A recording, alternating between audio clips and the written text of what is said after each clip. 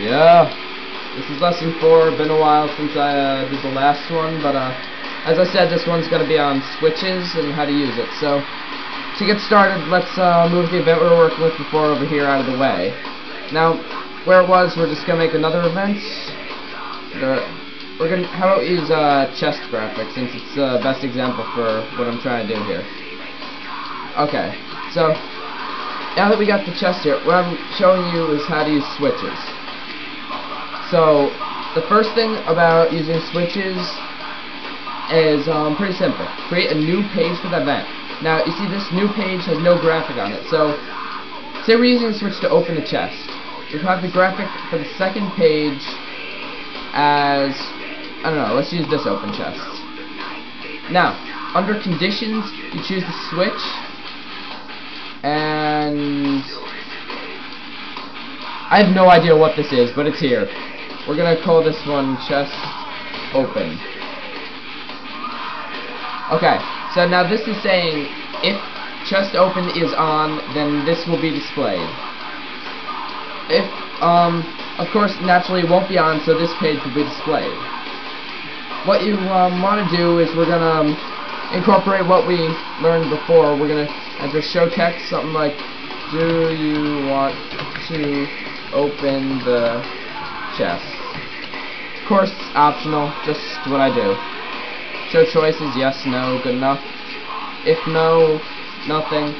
When yes, that's the point at which you would control the switch, turn chest open. You could choose from all your switches, but we only have one. So turn chest open on or off. So if you turn it on, it should look like this, and then it'll be like this. And say whatever's in your chest, you get whatever amount of gold. Typo. Whatever, I don't care. Yeah, so then you just, whatever you want in the chest, just type, you know what to do. So, that's basically how you use a switch. Now, the thing about a normal switch is that it can be used between multiple events.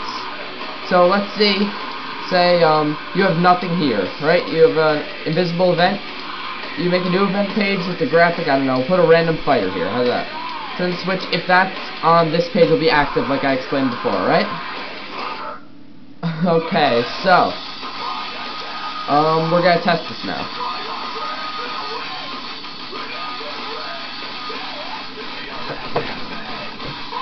Okay, so, as you can see, the event I put over, over here is not visible because the switch is not on. Now, it says, do you want to open the chest? When I choose yes, the switch will go on, and, the second graphic will appear, and the chest will open, and since the switch is also on, it'll also activate this event. So, let's hit yes. See, now the switch is on, and both of the graphics changed because we turned on the new pages with the switch.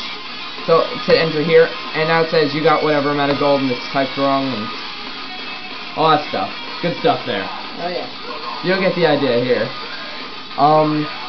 Now, one quick thing I want to add, let's just get rid of this event here, it's totally useless. We'll get rid of this, and we'll just get rid of this text, it's useless, get rid of this. Now, I'm just going to explain a bit about self-switches.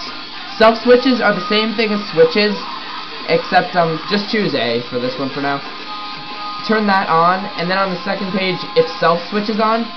Now, the only difference between a switch and a self-switch is that a self-switch can only be used within one event, while switches can be used multiple events. So here you go.